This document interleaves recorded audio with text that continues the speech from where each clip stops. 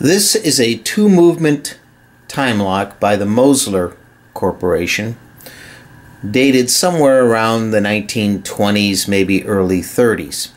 It is from a series of locks that they called delayed action timers, and each one operated a little bit differently, but we're going to look at this one today.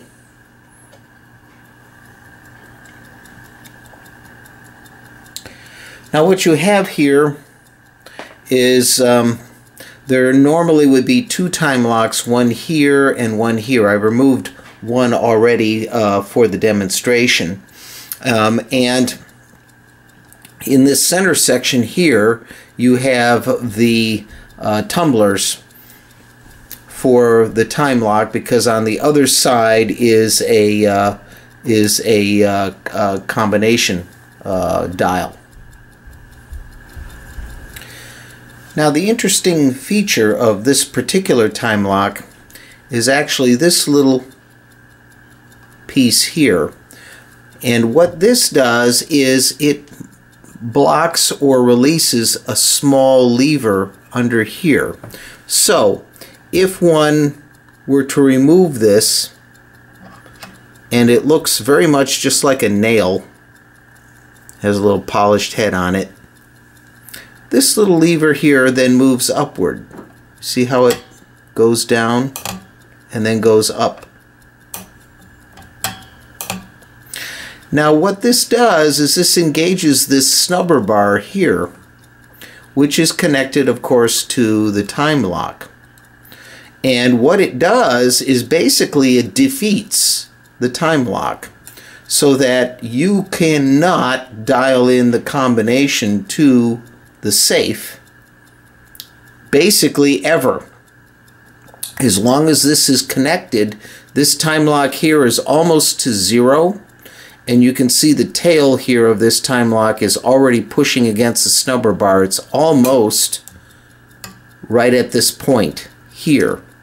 And right now, at the way this is set, the lock cannot be opened because the this little lever here will not allow the snubber bar to move all the way to the right. And I will now demonstrate exactly how that works by removing these components. But before I do that, obviously if you insert this back in, what it does is it keeps this lever permanently open or in the downward position, so that the time locks can always function and allow this snubber bar to be moved to the right, and thus allow the combination to be dialed into the lock. So the first thing I'm going to do is remove the time lock, which I've already removed all of the retaining bolts on. So this now just comes away, and we'll put it off to the side here. And now what's left is this center section here, which contains the tumblers.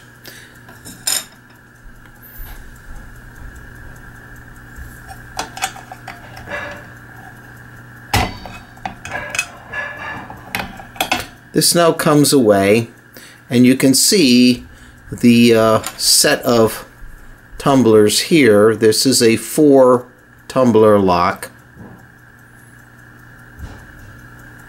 and these have all been set basically to 50. So the combination is 50, 50, 50, 50. Now what I wanted to do by removing all of these components is actually show you what's happening here.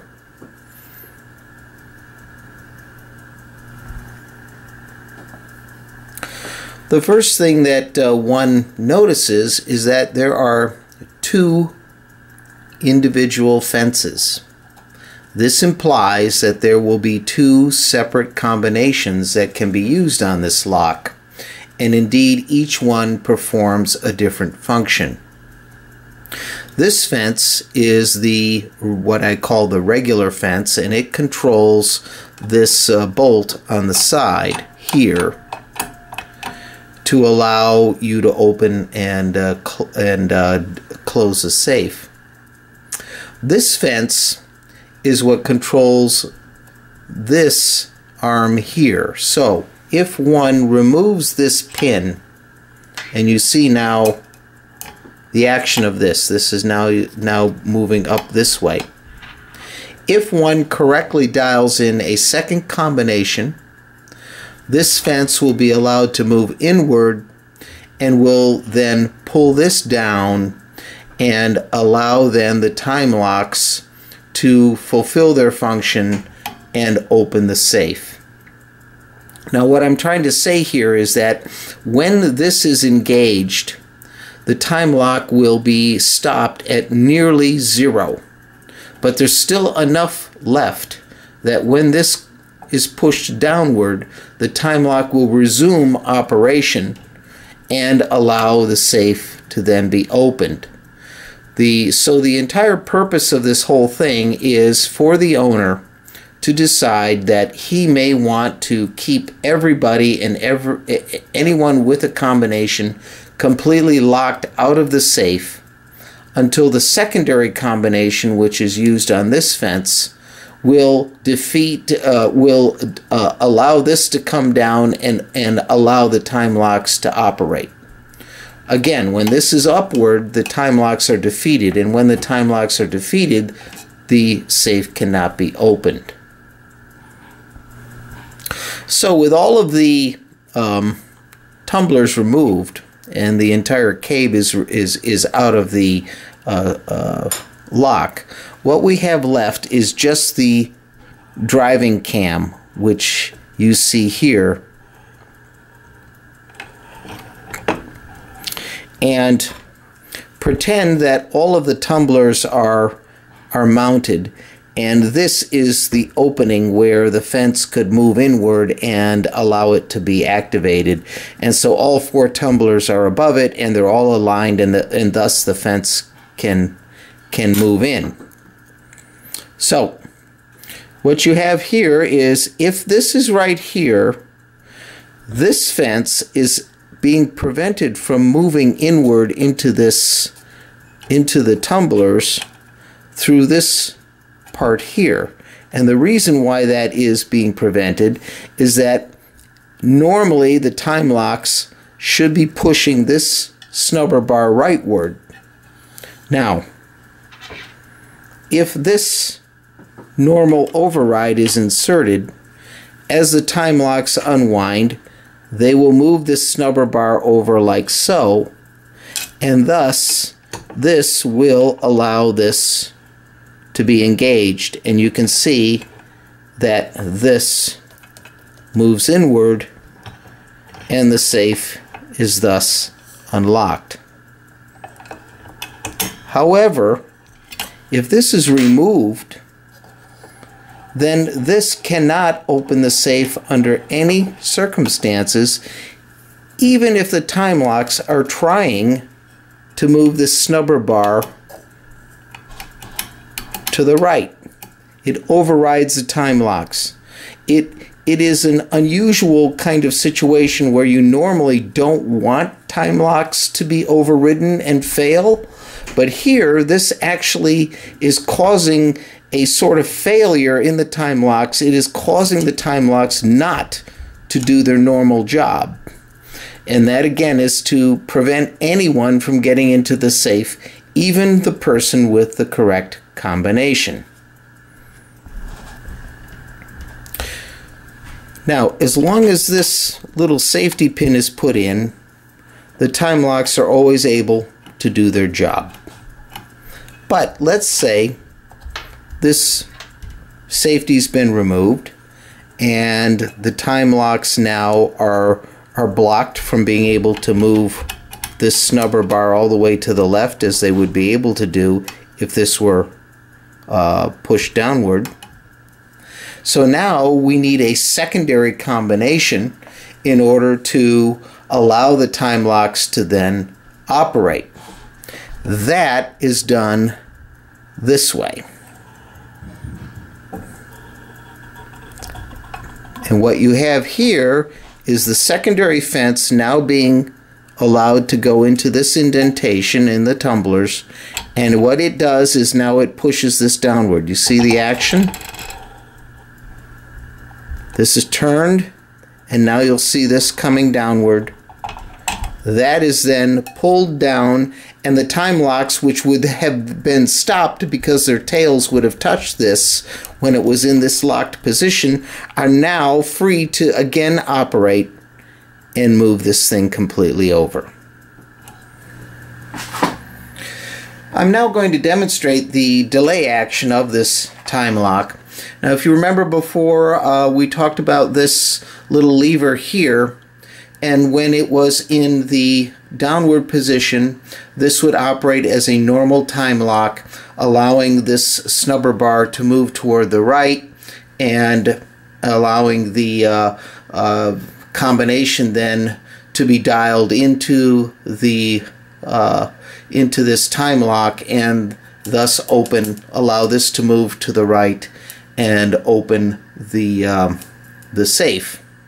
Now, what we have here is this is engaged currently, which is preventing these time locks from moving their engagement levers here all the way to the right, and this is being blocked from moving. So this, in the state that it's in right now, this time lock cannot ever be opened with the normal combination.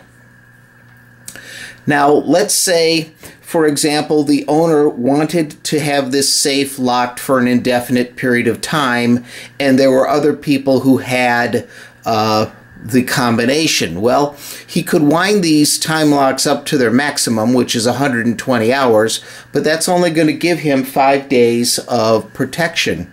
So if he wanted to be away for longer than 5 days, this is what he would do.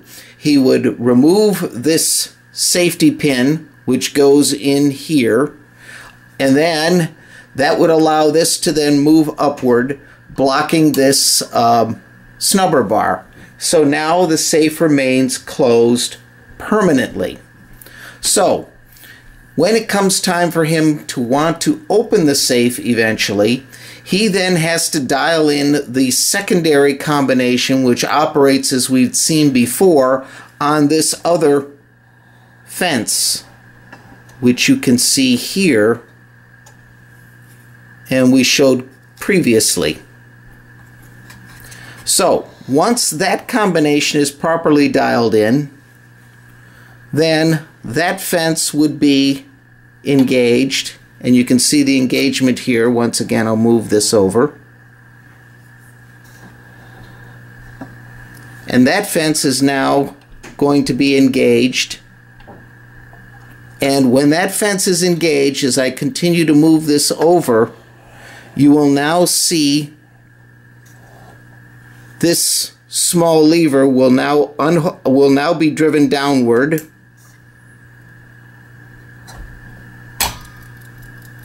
and now the time locks are operating because the pressure has been released from the snubber bar.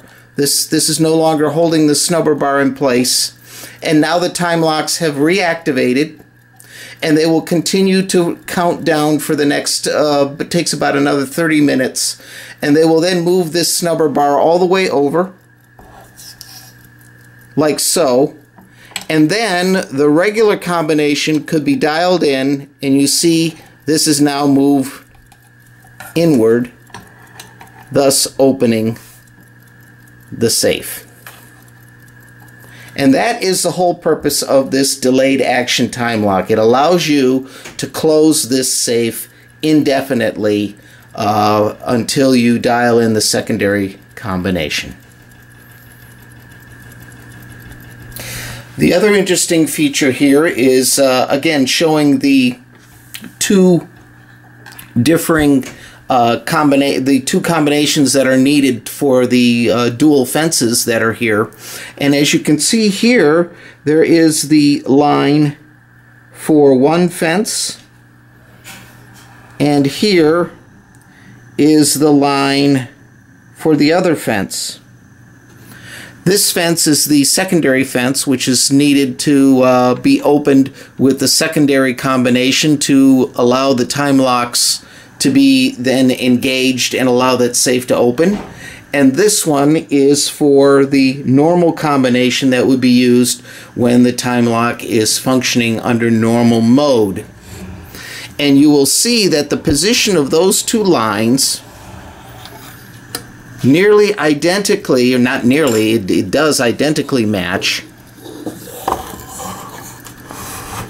where those fences physically are inside. One here at around the, say, 3 o'clock position, and the other one here, which is just above a 9 o'clock position, say 9:30 or so. And once again, if we turn this around, you will see that those are positioned exactly so. One that's a little bit in the, say, about the 3 o'clock or 9 o'clock, 9:30 position, and this one again in a, say, about a 2:30, almost 3 o'clock position.